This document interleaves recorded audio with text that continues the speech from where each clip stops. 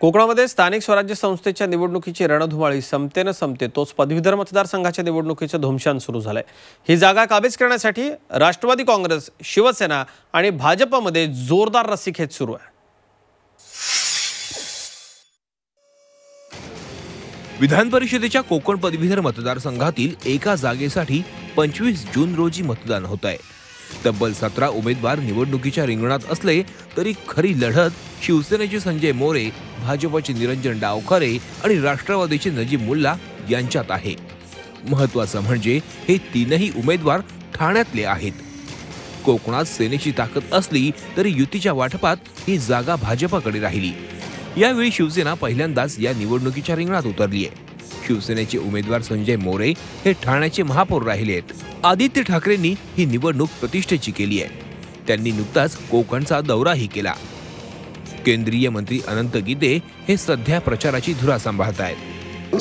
शैक्षणिक विषय बाबीचा विषय आहेच, परंतु त्याचबरोबर आज जे पदवीधर आहेत त्यांचा जो नोकरीचा विषय आहे।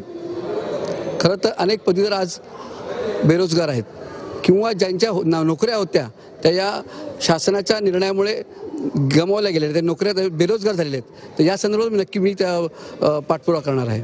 या मतदारसंघात 5 जिल्ह्यांचा समावेश असून एकूण 1,03,068 मतदारांपैकी सर्वाधिक 46,757 मतदार ठाणे जिल्ह्यात आहेत। राष्ट्रवादीचे उमेदवार नजीब मुल्ला यांच्या प्रचाराची जबाबदारी आमदार सुनील तटकरे यांनी सांभाळली आहे। मुल्ला यांना शेकाप, काँग्रेस, समाजवादी पार्टी यांचा पाठिंबा मिळालाय।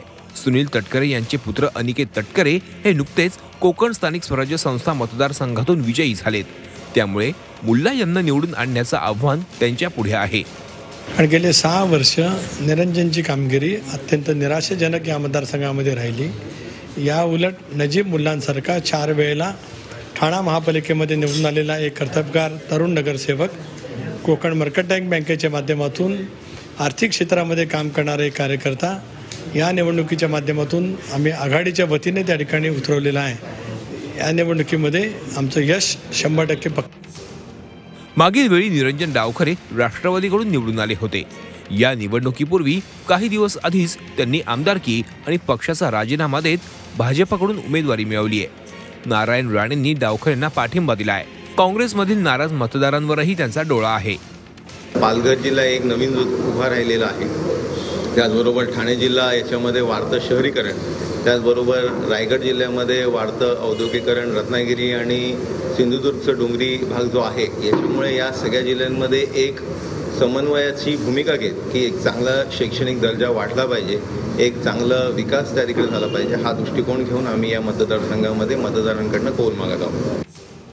तीनही प्रमुख पक्षांनी विजयाचे दावे करत प्रचाराची राळ उडवून दिली आहे। घोडा मैदान जवळ आहे। कोकणातील सुशिक्षित मतदार आता कोणाच्या बाजूने कौल देतोय हे लवकरच स्पष्ट होईल। Praful Pawar, Zee media, Raigad. Zee 24 तास रहा एक पाऊल पुढे।